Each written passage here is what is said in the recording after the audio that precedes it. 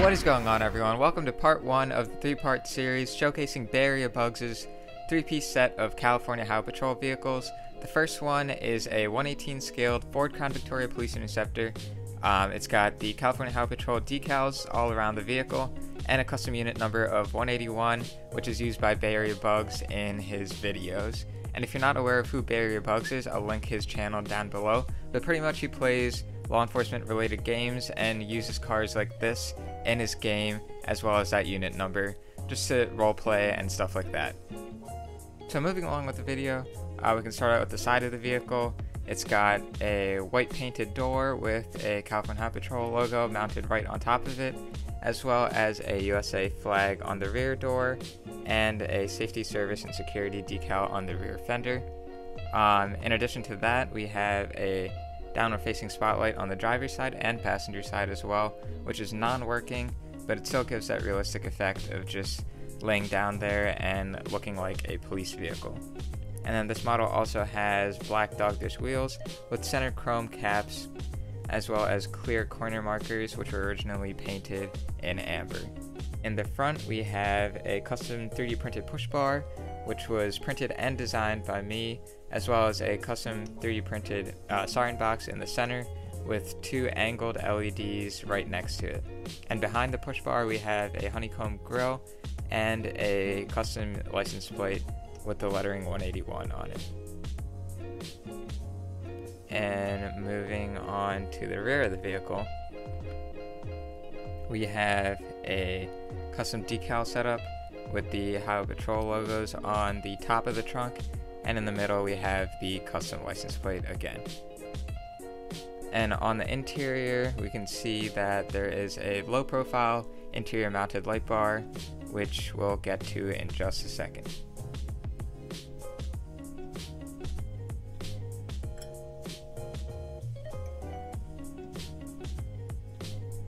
So moving on to underneath the vehicle, you'll see that there are 4 switches.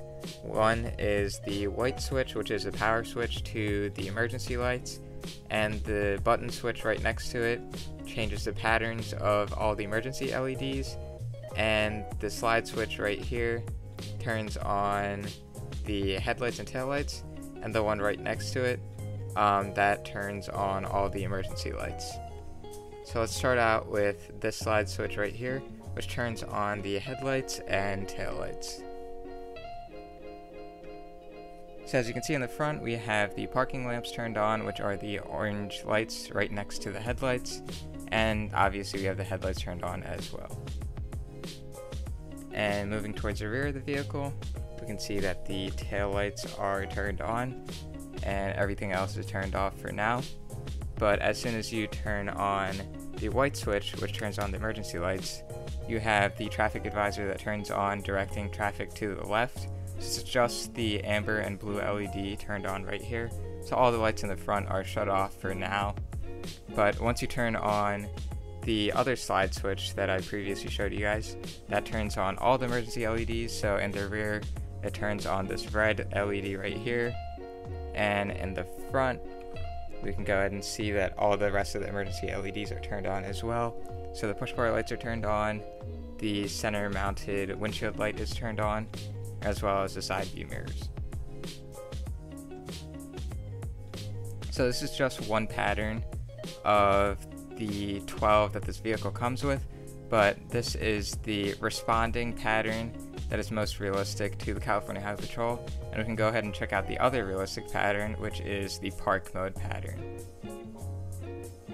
Alrighty guys, so here is the parking mode pattern of the emergency lights. So all the lights in the front are steady burning, just like an actual California Highway Patrol vehicle would behave when parked.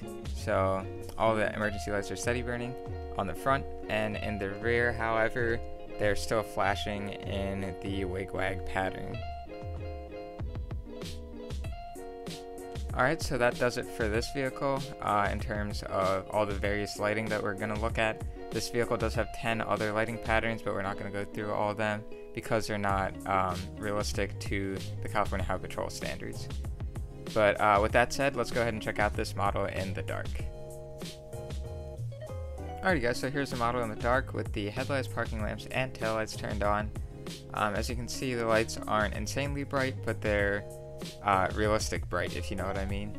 So here's the front view of the vehicle, nothing too crazy, and the rear view as well.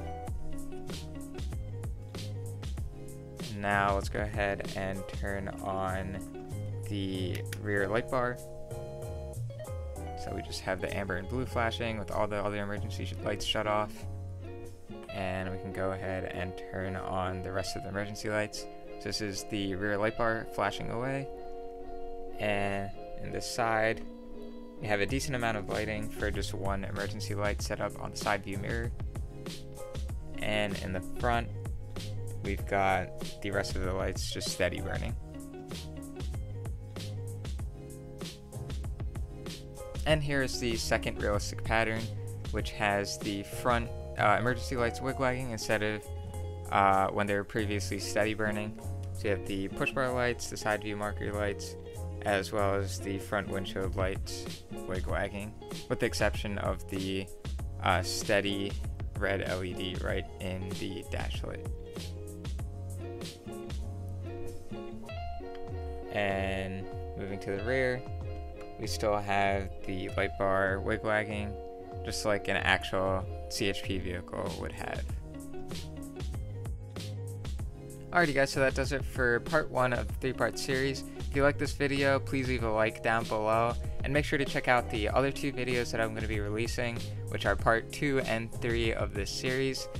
They're also California Highway Patrol vehicles, which I think you guys will really enjoy if you enjoyed watching this video. But other than that, I hope to see you guys in the next video. Take care.